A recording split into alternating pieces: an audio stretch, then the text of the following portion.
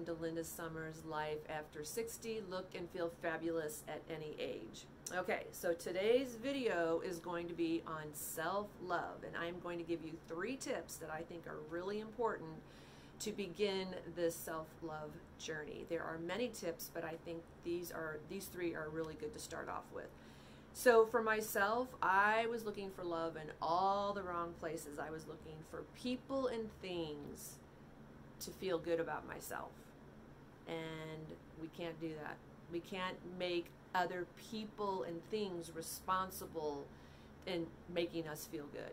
That has to come from us. We have to fill those voids within ourselves. And we can't have other people and make them responsible for doing that. It's just not going to work. So we have to begin with ourselves and go on the self-discovery journey of loving ourselves. So with that being said, the first one is honoring your body. And so this is really important, because if we don't honor the body, we only get one shot at this. This is it. Only one body, can't trade it in. This is it.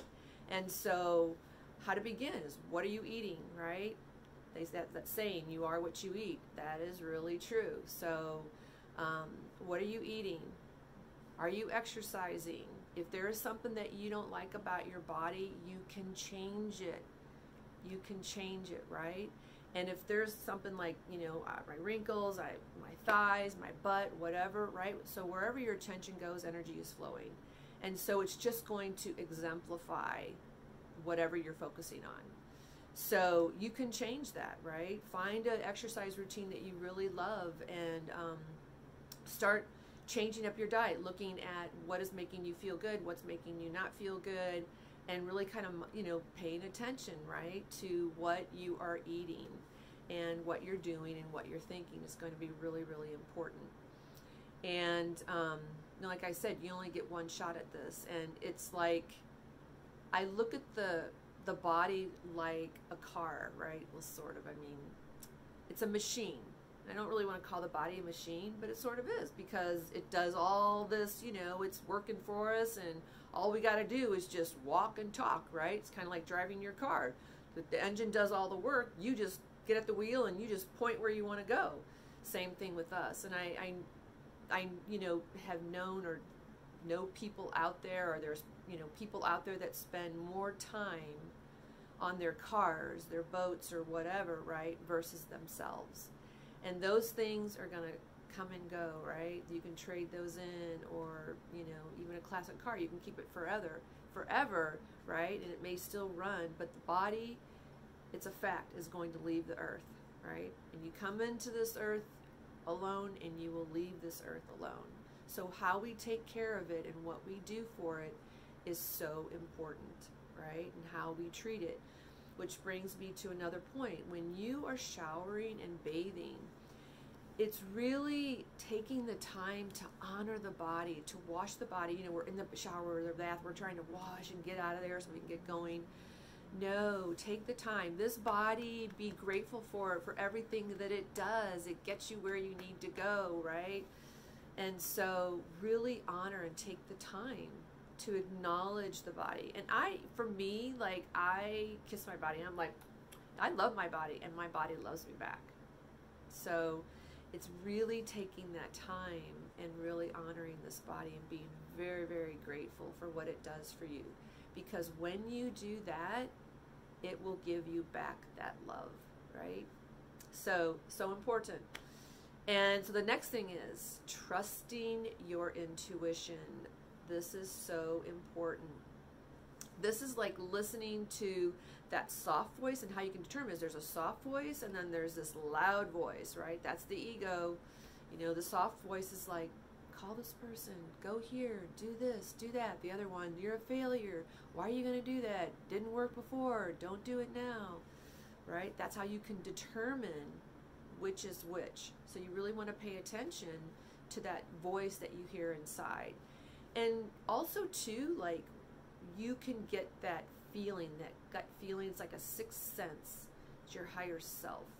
And when you feel something's off, like in a situation or a person, like it doesn't really feel good, that's your intuition telling you, nope, I go by, if it doesn't feel good, then it's not good for me, and that's going to be a no. So really pay attention to that gut feeling and listen to those voices, and have that distinction that okay, that's the voice that's going to prevent me from going forward. This is the voice that's going to have me go. Have you ever been driving and you notice, like, all of a sudden you get this urge to go right, and you're like, well, no, I really wanted to go left, but you go right? Well, there you go. And then you find that, you run into a person, or something transpires, or something you never saw before, and you're like, oh my gosh, I didn't even know this existed. That's what you want to do. So that's what you're listening to, learning to trust that intuition, because the more that you're trusting your intuition, the more that you are trusting yourself, which is really important. You want to trust yourself, because the next point is setting boundaries and learning to say no. This is a biggie. How do we even know our boundaries? Well, our emotions are a really good way to start noticing our boundaries, how we feel about things. What are our thoughts, right? How do we think about things? So those are good ways to start to notice, to be able to set your boundaries by your emotions and your thoughts. And also what's really key are your values. What are your values? Your values first. You have to know what your values are, because if you don't know your values are, then you're going to allow people and circumstances to walk right over you, right? And use you as a doormat. So when you learn what your values are, those are non-negotiables. Those are things that you're like, these are my values. I hold those very high and close to me. And so, and you have a boundary for that. And that boundary is like, nuh-uh, this is it, right? That's just what you have to, that's just as really important as know your values. Reflecting on your past, looking at your past experiences and seeing, you can't change those, but looking to see if there were any patterns that you had in your life that you noticed. And hopefully we learn from those, because if you don't learn from those, it is going to come up again and again and again in your life. It may be in a different situation, it may be with a different person, but it's going to keep coming up until you go, okay, I got it, right? And then you're going to set the boundaries and go, nope, I'm not going to let this happen again, because now I'm aware. And I did this with a guy that I dated, and he taught me self-love. Like, he set his boundaries. He was like, nope, And I was like, wow, like, I need to, like, start doing this myself. I realized he was doing is like, this is important. And so I just made it a point to go, you know what, I'm going to go in, look what my values are, and I'm going to start setting my boundaries and learning to say no. So it's really important, pay attention to those patterns. If you can look back in your past experiences and see what patterns that you were doing, and learn from those.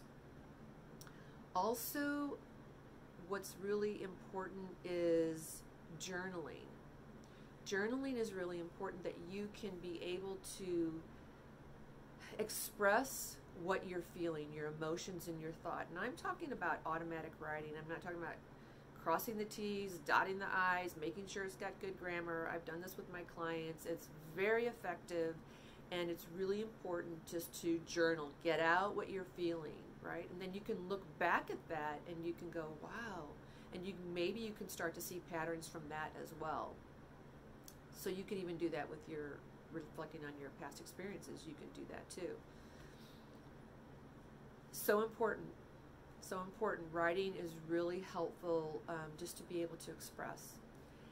Also too is learning to say no, and the fact that if you don't want to do something, don't do it. And like I said, I know from me being a people pleaser, I didn't want to hurt people's feelings. I didn't want to cause conflict. I didn't want to do any of this. I sacrificed myself. Even though I didn't want to do something, I sacrificed myself. This is a no-no. This is why setting boundaries and learning to say no is so important, knowing our values, trusting our intuition, honoring our body, because if we don't do any of this, then we kind of just let things go, and our life is like flailing. We don't know what we're doing. You know, it's just, we're not full, right? We don't have that self-love. So when there's a situation that you come across and you don't feel it's something that you want to do, come from the heart and let that person know, if it's a person, right? If it's a thing, however you can do that.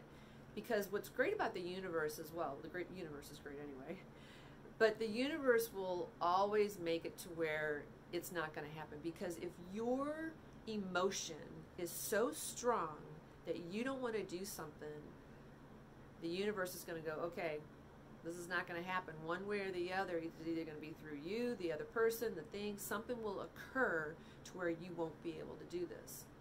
So it's really important to pay attention to how are you feeling and to be able to express that coming from the heart. And so that's really looking at what I call is conscious living. How are we being, doing, thinking each and every moment? To be very conscious of that. Eating. How are we treating our body? What are we saying about our body? Trusting our intuition. All of these go hand in hand. And they're all intertwined and interlinked. So important. Honor your body. You only get one shot at this. Trust your intuition. Get to trust, get to know that. Get to hear and have distinction between those voices. When you get that gut feeling, honor that gut feeling. That's the truth. That's telling you this is it. Trust that. Setting boundaries, learning to say no, getting your values straight, knowing your values, reflecting on the past, seeing your patterns, and learning from the past, right? And journaling. Journaling is so important. You can learn a lot about yourself in journaling, and learning to say no. When you really don't want to do something, learn to say no. And notice if you're trying to be a people pleaser, if you're trying to want people to like you. Because you just showing up as you and being that beautiful, magnificent you, people are going to love you. And if you are just showing up as you and people don't love you, hey, there's a lot of people that don't like me. That's okay. There's a lot of people that do like me, and that's okay. You know what I mean? As long as I love myself, that's what matters. Everything else will fall into place. And when I love myself, that is an outwardly thing, and that exudes outwardly. So it's going to bring back to me that love. But we can't make other people responsible for how we feel. So that's my 3 tips for today on self-love that I feel are really important. So don't forget to comment, like, subscribe, hit the bell for notification so you know when the next videos are going to be. And thank you so much for tuning in today. I really, really appreciate it, and I will see you on the next video. All right, and remember, you can look and feel fabulous at any age. So thank you for tuning in, and I'll see you next time. Love you.